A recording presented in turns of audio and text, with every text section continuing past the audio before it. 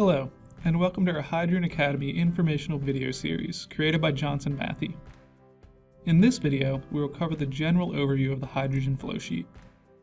Hydrogen production is important across many industries, including refineries and chemical plants that use the hydrogen produced as a utility to fuel further processes, or chemical companies that produce it as one of many end products. Here's a simple layout of a common hydrogen plant flowsheet, which can be broken down into four main parts. The first part is feed purification, which takes the hydrocarbon feed stream and removes any impurities that may be damaging to the downstream components or products. Depending on the feed, these impurities can include sulfur, chlorides, and metals. Next, the purified feed moves on to the steam methane reformer. Here, steam and high heat are added, and the combined stream flows through packed reformer tubes filled with catalyst to convert the hydrocarbon feed to hydrogen, carbon monoxide, and carbon dioxide. From here, the flow moves to the shift converter.